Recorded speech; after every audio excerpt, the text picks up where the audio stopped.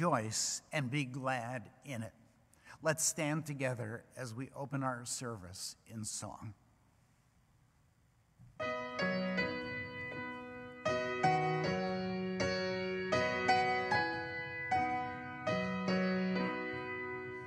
Come thou fount of every blessing, tune my heart to sing thy grace. Streams of mercy never ceasing, call for songs of loudest praise. Teach me song, melodious sonnet, sung by flaming tongues above. Praise the mount fixed upon it, mount of thy redeeming love. Oh, to grace, how great our debtor, daily I'm constrained to be. Let thy greatness, like a feather, bind my wandering heart to thee. Prone to wander, Lord, I feel it, prone to leave the God I love. Here's my heart, oh, take and seal it for thy courts above.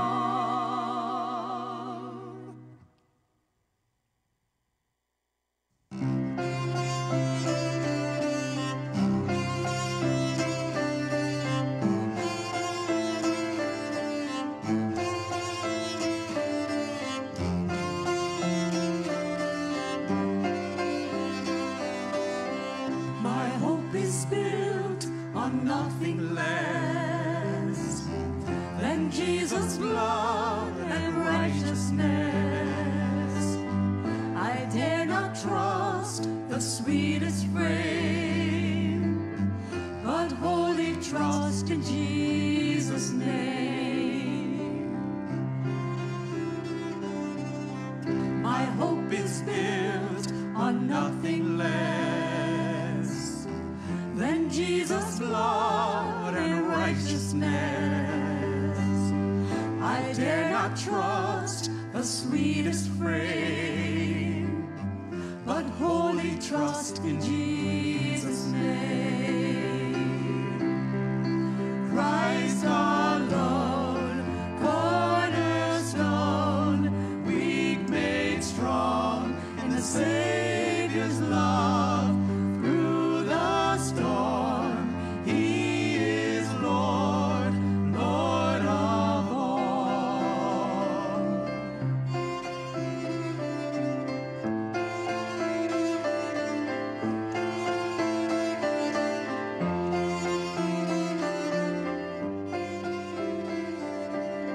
When darkness seems to hide His face, I rest on His unchanging grace.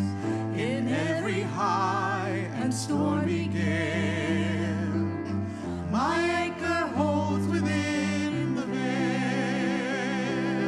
My anchor holds within the veil. Christ alone, cornerstone, weak made strong in the Savior's love. Through the storm, He is Lord, Lord of all.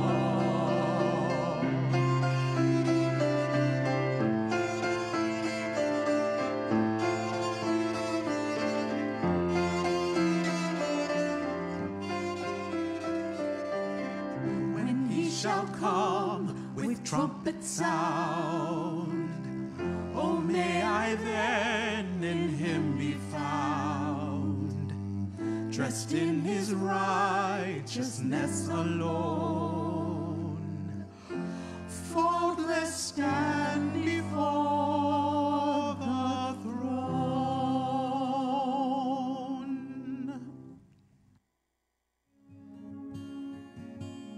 When I look into your holiness, when I gaze into your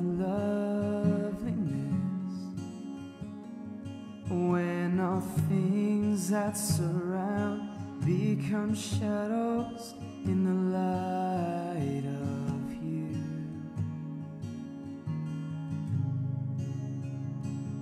When I found the joy of reaching your heart, when my will becomes enthralled in your love, when all things that surround become shadows in the light of you, I worship you. I worship you.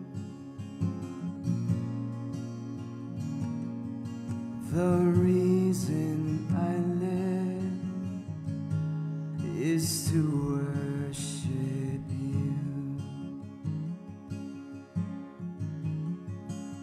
And I worship you.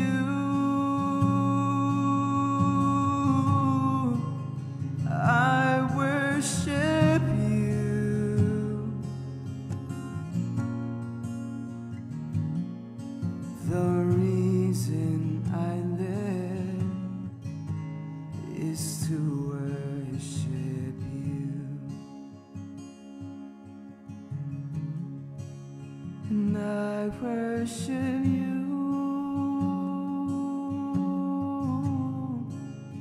I worship you.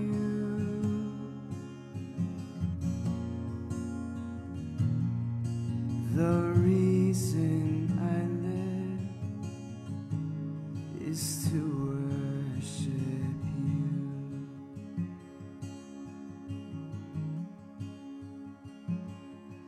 The reason I live is to worship you.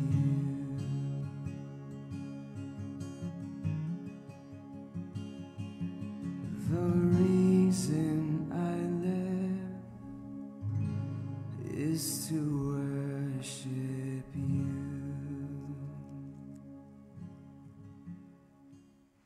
Good morning. The offering will be taken by the boxes at the end of each aisle at the close of the service.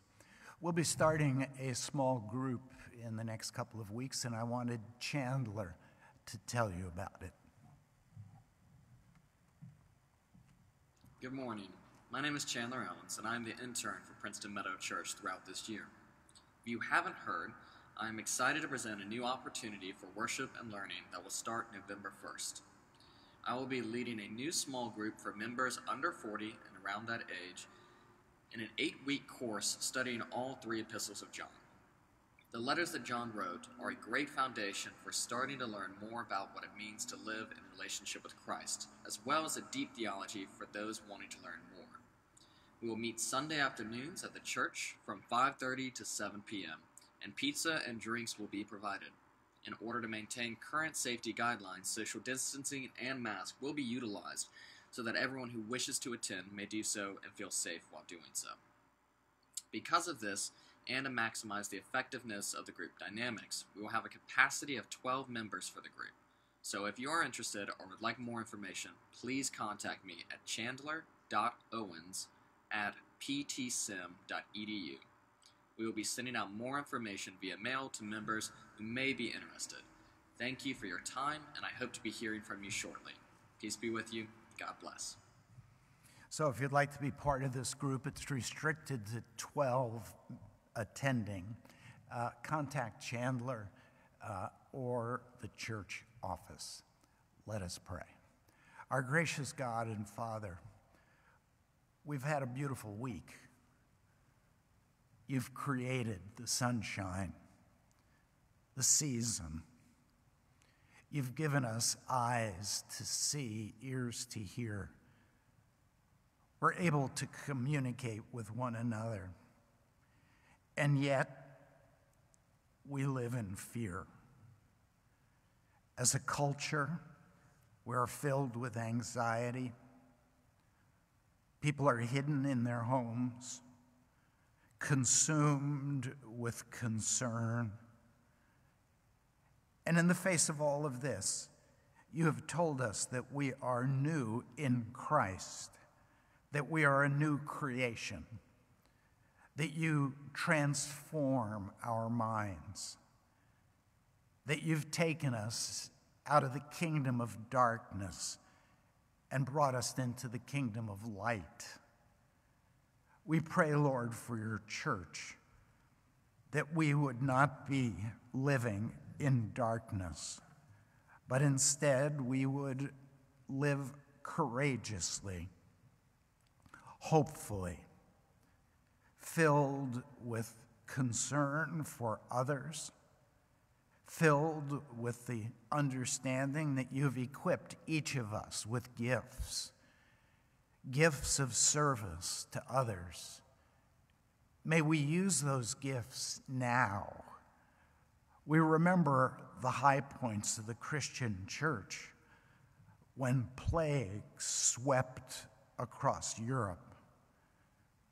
It was Christians who were gathering, bringing food and soup to those who were ill. It was Christians who went through the streets and picked up the bodies of those who were dead. Darkness.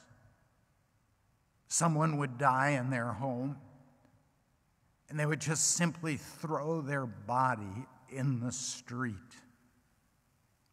A world of ignorance. We live in that world today. We pray for courage. We pray for faith. We pray for eyes to see and ears to hear. We thank you that Christ restores our thinking, gives us wisdom. And as we seek first your kingdom, all of these other things will be granted to us. May the words of my mouth, the meditations of our hearts be acceptable in your sight. We ask this in Jesus' name. Amen. We've been studying together the Beatitudes. Today we come to Matthew 5:5. The Beatitude, blessed are the meek, for they shall inherit the earth. Now we have a problem right at the start on this verse. It has to do with definitions. It has to do with culture. In the American English culture, the word meek is not at the top of the list of qualities. As a matter of fact, the definition in Merriam-Webster, a meek person is defined as a mild person, deficient in courage, submissive, and weak. The words that we use to describe a meek person is spineless, no sense of purpose, no passion. A meek person, weak, indecisive. Another generation understood the term milk toast. Milk toast, served during the Depression. No one had anything. And so what did you eat? You took a piece of white bread and soaked it in milk. It had no substance. It had really virtually no nutrition, but it kind of filled the stomach. A meek person, submissive, overly reflective, consumed with the concerns out there which prevent me from acting. Now, I say that this is a problem. In this beatitude, blessed are the meek. Who wants to be meek?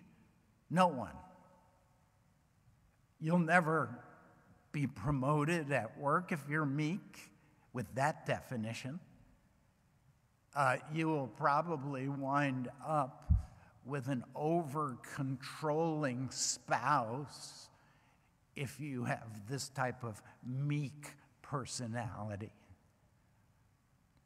Well, what's interesting as we remember the scriptures as we read them were spoken and written in Greek. This is one of those moments where it is important to get our definition correct. The word that is used in the Greek when Jesus spoke in this language that was understood, eventually Koine Greek, understood around the entire Roman Empire. One of the reasons that Paul could take the gospel in a common language and everyone understood what he was saying, it was the fullness of time.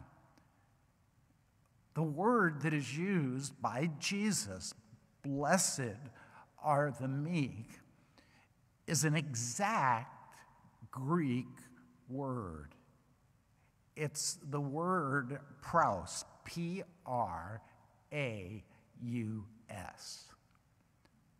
There are many words describing various qualities of life. But when Jesus says, blessed are the praus, everyone understood because there was a cultural understanding of the word praus, the Greek. You see, when he said, blessed are the meek, the word that he uses is the highest virtuous value. And it was understood, that's something I want to be. I want to be meek. But unfortunately, over the centuries in English, the meaning has changed. So what did it mean when Jesus said, blessed are the meek? Well, there was a cultural world, just like there is today. Virtues. Right now, today, the word virtue, what does it mean? Who's virtuous? How often do you run across someone that you say, they have virtue? What do we even mean by the word? What's happened today is a new phrase. It's called virtue signaling. What's virtue signaling? Well, we've divided into camps. Political camps, economic camps, ethnic camps, and each of those camps has values that they consider to be virtues. Now, the virtues in one camp, looting, are not the virtues in another camp. They're opposed to looting. What's virtue signaling? It's when you know someone in this camp or that camp, but you don't have the courage to stand with this camp or that camp. And so you virtually signal. Sometimes it's with a wink. Sometimes it's a lawn sign. Sometimes it's a bumper sticker. Sometimes it's just silence. But we signal, I'm with you. And we don't even have to say a word. That's how we understand virtue today. There is no universal sense of virtue. It's been segmented. And we signal, and we know how to signal. And so if you're in a lunchroom and someone starts talking one way or another, you know I'm going to be silent. Or I'm going to speak up. But it's not part of what you're doing. It's not part of your personality. It's something you just intellectually signal. That's it. Well, that is not the context in which Jesus said, "Blessed are the meek." No, the word meek had a very clear understanding. It was the understanding of the Greek culture, which surrounded philosophically, religiously, the world of Jesus.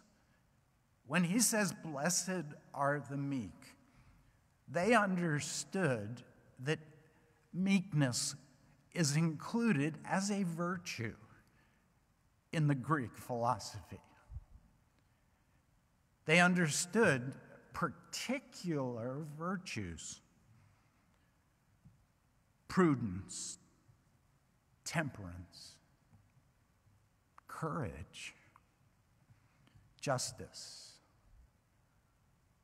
When you ran across a person who was just, fair-minded, as we heard this week in the investigation, the oversight of the new Supreme Court potential justice, people were taken by just simply her presence, her response. Not angry, not sad, not depressed. Thought through issues. Everyone virtually said, "This is quite a candidate." Well, they understood. This is someone who is interested in justice, who shows mercy, who's a human being, intelligent, capable. In the Greek world, there were 7 heavenly virtues: faith, hope, charity, fortitude, justice, prudence. Now, what was unique, though, about those virtues, they were not a laundry list. They were all, as it were, one thing. If you're going to be a virtuous person, you perform all of those at the same time. Meaning what? There weren't many virtuous people around. Aristotle considered himself a virtuous man. Could point out a few others, but basically, we look at those virtues and we say, I may be this, but I'm not that. So I'm disqualified.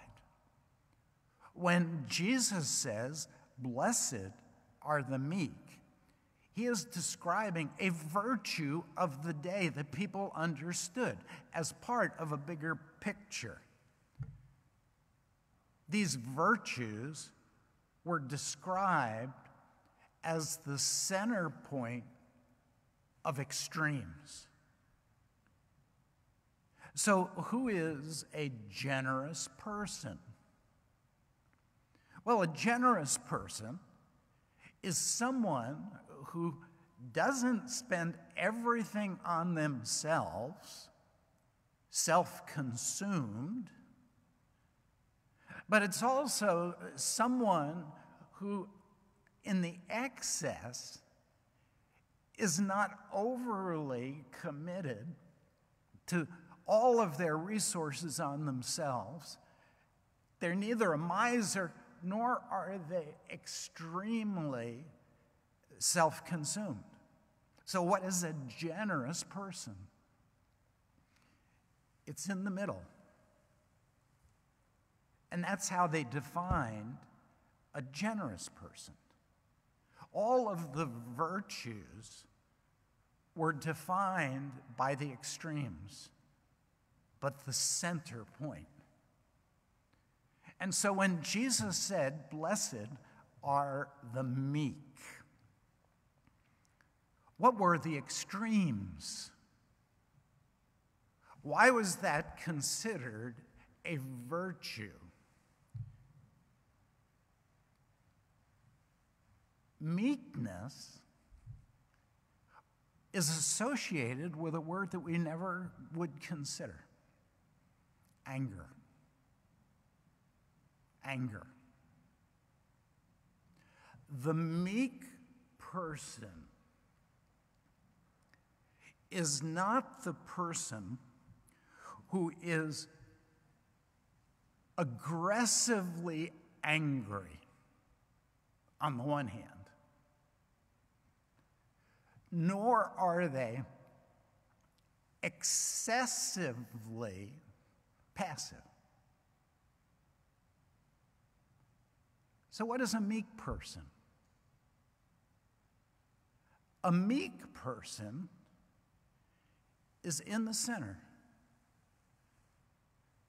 They're angry at the right time. They are passive at the right time. A meek person.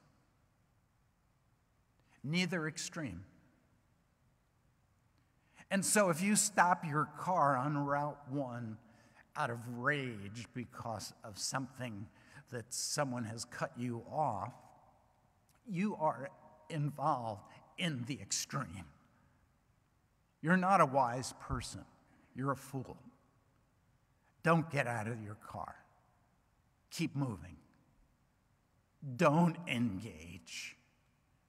But you see, that takes type of self-control. See, the fool is continually consumed on self. What are the right times and the wrong times to show anger? Well, it's a theme all the way through the Old Testament and the New Testament. For example, in Proverbs 19:11, a man's discretion makes him slow to anger. It's his glory, what? To overlook a transgression. Now hold it. That guy cut me off. I got to teach him what's right. No, you're a fool. You're much better off just overlooking it and move on. This is what Jesus says in Luke 6:27. I say to you who hear, love your enemies. Do good to those who hate you. Bless those who curse you. Pray for those who mistreat you. Again, in Proverbs 12:16, fools show their annoyance at once, but the prudent overlook an insult. C.S. Lewis understood this quite well. He said, humility is not thinking less of yourself. It's thinking of yourself less. That we are not the number one priority in this world. And so humility is the ability to be angry at the right time, and to be passive at the right time. So Jesus was angry when he entered the temple and he overturns the tables of the money lenders. Why? It was the right time for him to be angry. He was being meek at that moment. And why was he silent before Pilate? Because he was passing a personal injury. It's not the time for me to be angry. I'll be silent. Now, there is a second important dimension of being meek. It has to do with the ability that we see with animals, pets. I've got some neighbors who, as you pass them and they're walking their dogs, they have all they can do to control that dog. Come on, and try to get by. That is not a meek dog.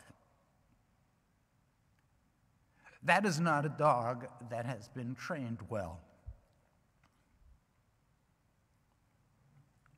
This word meek in the Greek has an additional dimension. It has to do with animals that have learned how to respond to the commands of their owner.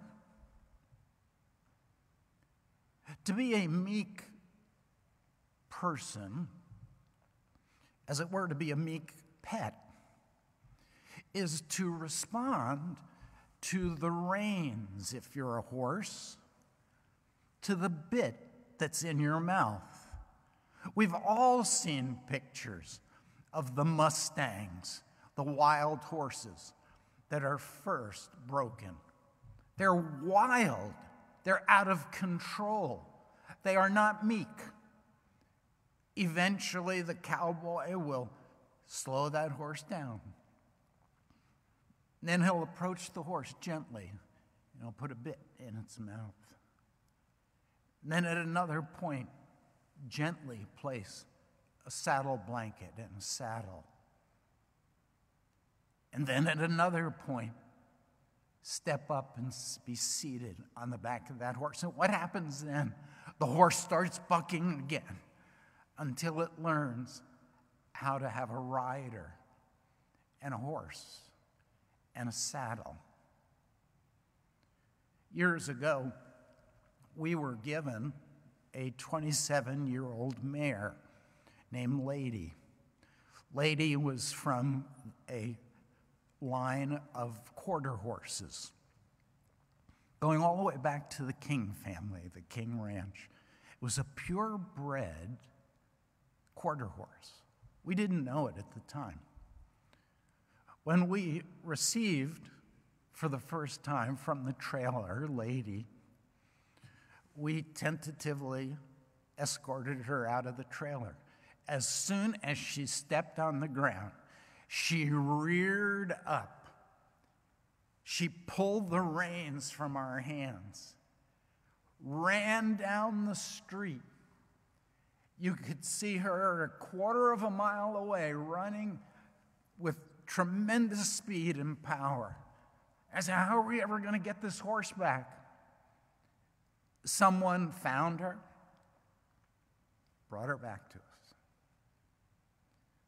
A year later, we learned that mares can always become pregnant. We bred Lady. My son Tom was in the stall when Sonny was born. Sonny, a beautiful Palomino. He spent the first year training Sonny. A perfect color, Palomino. We then had a friend who was a trainer He began to train Sonny. We showed the horse throughout the Northeast. Sonny kept winning first place. It was so interesting. My goodness. It's not costing us anything for the stall.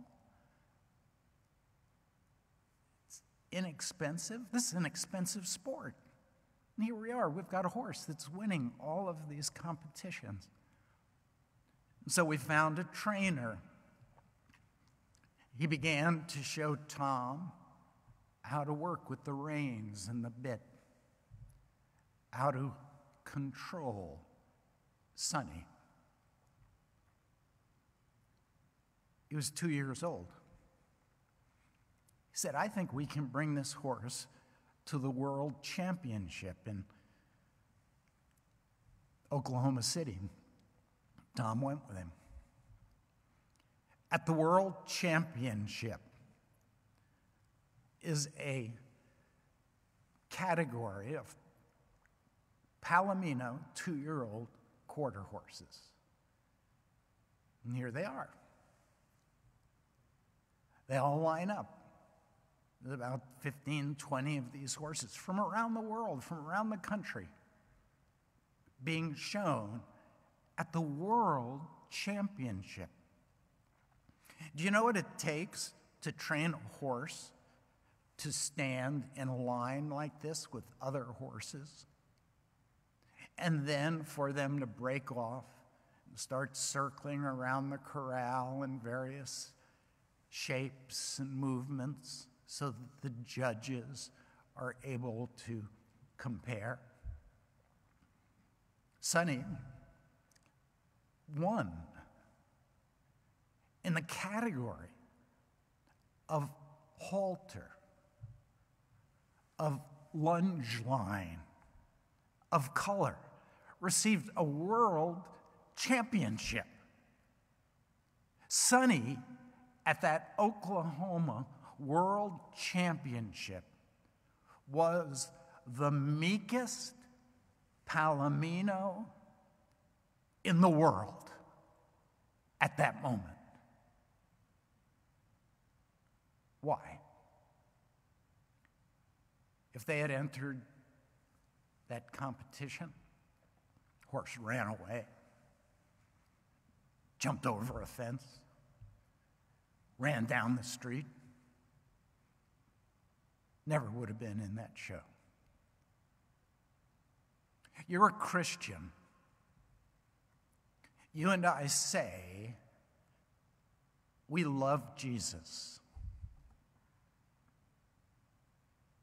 If we love Jesus, how meek are we to his commands?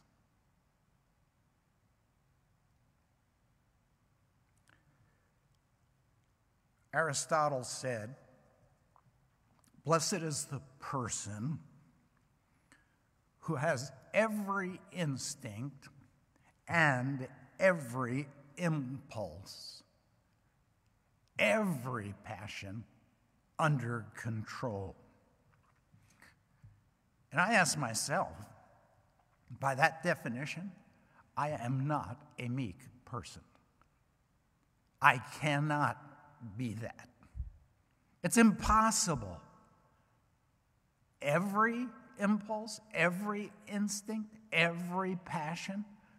And what did that philosophy say to the culture? It told the culture, I'm not virtuous. I have no virtue.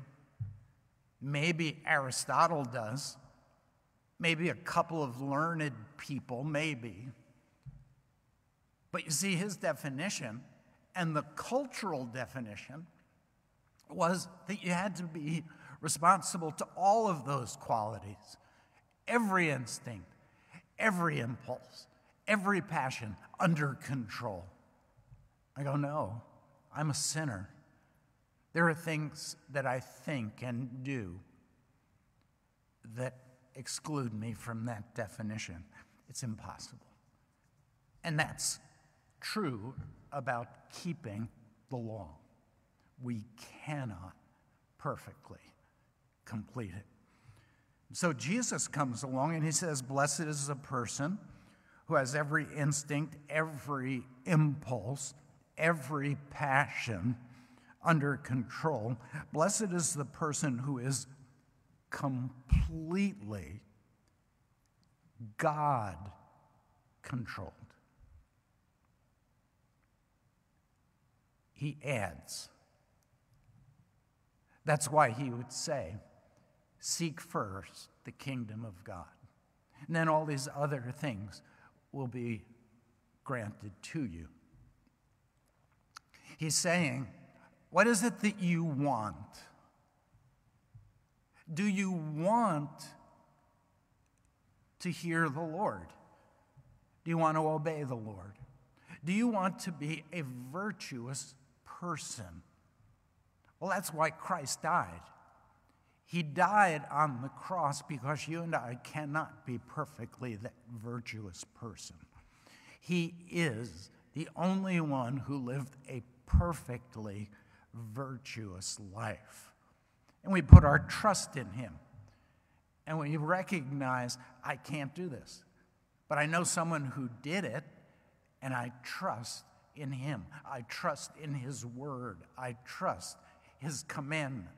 I trust when I feel that bit in my mouth that I'm not going to fight him.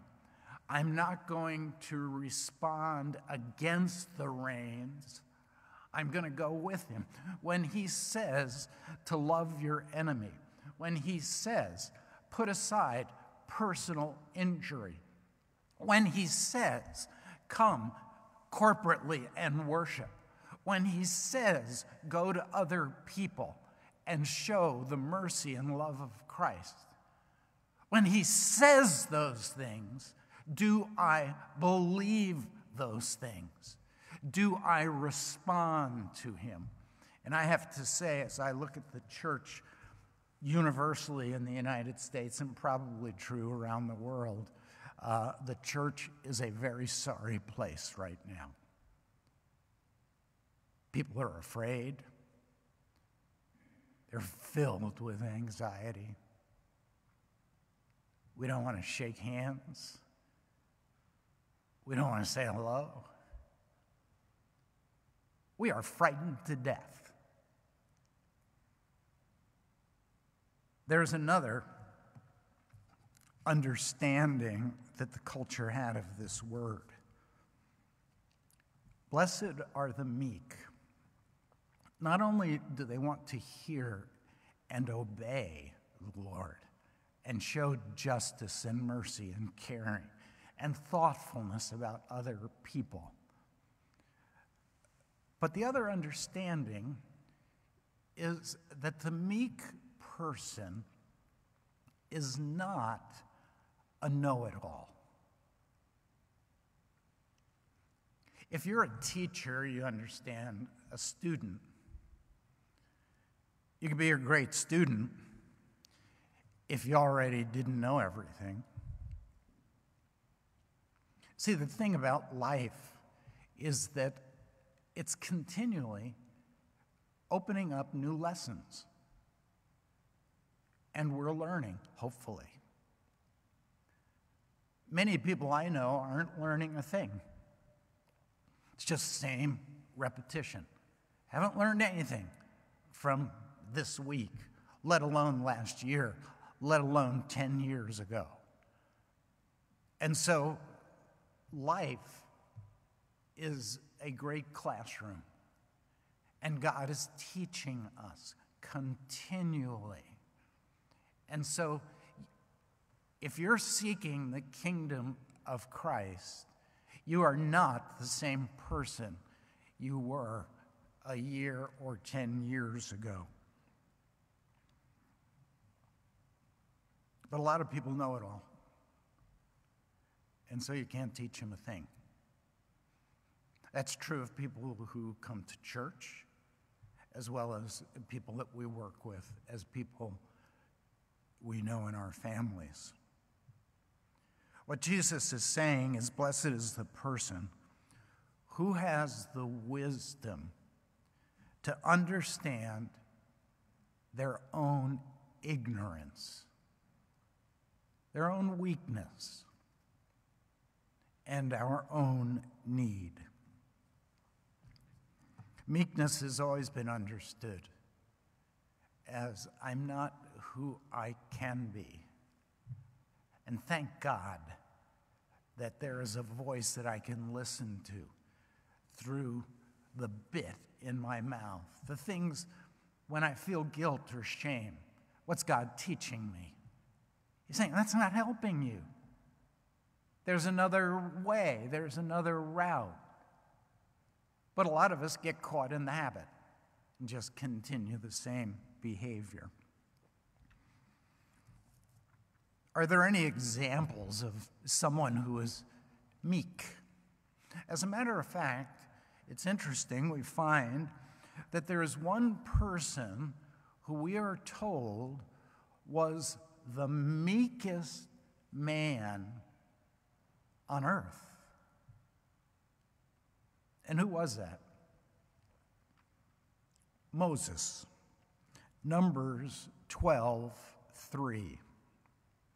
The man Moses was very meek, more than all the men that were on the face of the earth.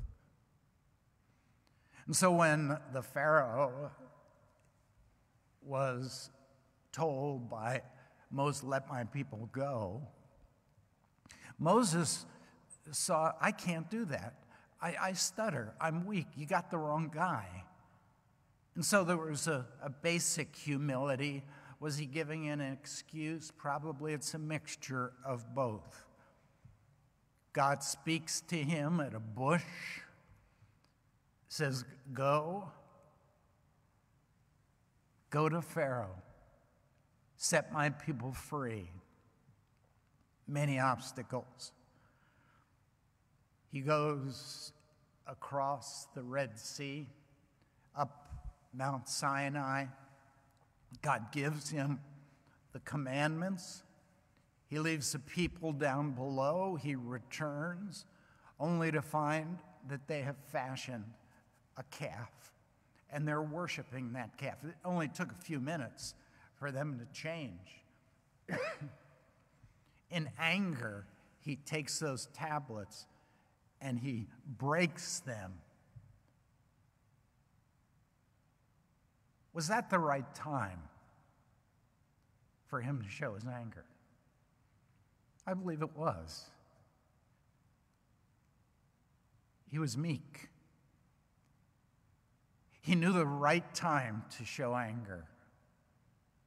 But then there were other times that he should have let it pass. One of those incidents was when the people came to him and said, we need water. Moses, in anger, took his staff and he struck the rock. We know later on that God did not want him to do that in anger, and that becomes the reason that he will not go into the promised land. So what do we learn? We learn that Moses is a man. He's not perfect. He showed anger at the right time, but he also showed it at the wrong time. And when you show it at the wrong time, what should we do? We should say, I'm sorry. I was wrong. I was out of control. I was angry. It is not the time to say I was right. That only leads to more division and hurt. Eventually, Moses is exhausted. He's just a man. You and I are just men, women, boys, and girls. We're human. We will never live Aristotle's perfect, virtuous person, nor does Jesus expect that of us. But he does expect us to show anger at certain times. And one of the things that is outraging me right now is how passive the Church of Jesus Christ is. How passive. We will stay like this forever. It's okay. It's not okay. We have learned some very bad habits over these last 7 or 8 months.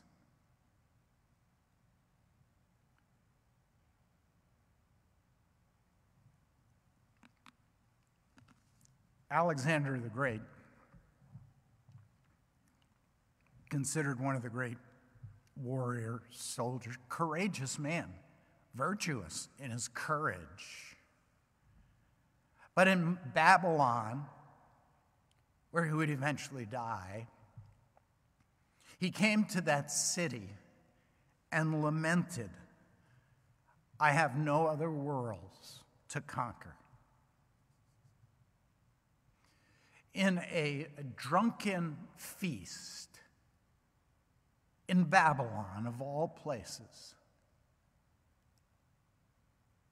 in a raucous party with what was called the Hercules cup. It was a large cup that was filled with alcohol, that no one could drink that amount of alcohol. Well, Alexander the Great, they say, drank the Hercules cup. The next day, he was on his deathbed. He was 33 years old. He was courageous. He led a mighty army. But he had no personal self-discipline. He recognized, I can never be that man, so I accept who I am. Jesus comes along and says, do not accept who you believe you are. I believe, says Jesus, that you are far more than you ever imagine. Jesus comes and says to you and me, you're far worse than you ever imagined. You're capable of dying by drink. You are capable of that. But you're also been created by me to live a virtuous life. You won't do it perfectly, but I am here so that you will have a fuller life. You're not stuck. The story is told that a man who was a soldier for Alexander the Great had fallen asleep. He was on sentry. He was to guard the camp. They found him asleep. That was a death sentence. They brought him before Alexander, and they explained that this man is a coward. He fell asleep and left the camp threatened. Alexander had the man stand, and he said, what is your name? And meekly, with his head down, the man said, my name is Alexander. What was that? What is your name? My name, sir, is Alexander. Alexander? You're standing before Alexander the Great. Alexander, either change your name or change your behavior. Figures came out this week from the Pew Foundation. The Christian church in America lost 12% of its membership in the last 10 years. It's considered the fastest decline ever measured in the Christian church in America. What's going to happen with this pandemic? It's going to escalate. There are people who are going to be afraid for quite a while. God will use this time for his purpose. So he causes one nation to rise, one to fall. But honestly, I'm not that concerned about a nation. I am concerned about people, individuals. How is it with you?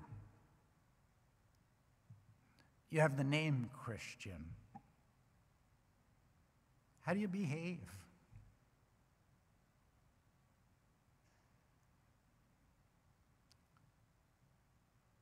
Jesus came into this world that you and I would be made new. He says, I've come to transform your thinking.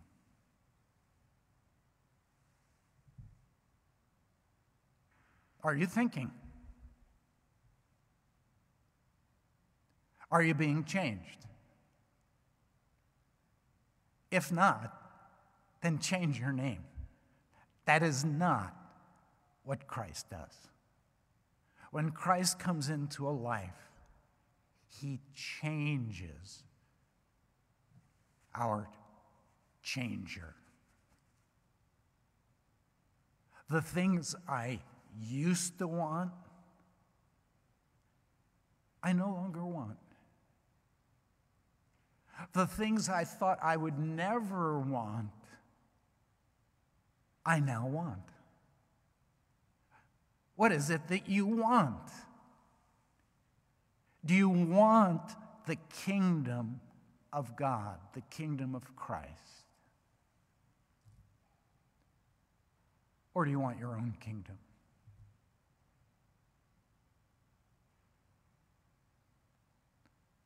Let us pray. Our gracious God and Father, we thank you that blessed are the meek. Blessed are those who understand the right time to be angry and the right time to be passive. Blessed are those whose emotions are under God's control. Blessed are those who are not a know-it-all, but instead that humbly we understand that you came into the world to save us from ourselves. We thank you, Lord, that you are good and gracious God, that by your grace, a free gift, you change us. You make us your sons and daughters. We thank you for Jesus Christ, who died, who rose again, who will come one day, who is here right now. In Jesus' name, amen. Let's stand together for the benediction. Jesus promised, I will never leave you. I will never forsake you. Go joyfully in the name of Christ. Amen. The Lord bless you and keep you. The Lord lift his countenance upon you and give you peace, and give you peace. The Lord make his face to shine upon you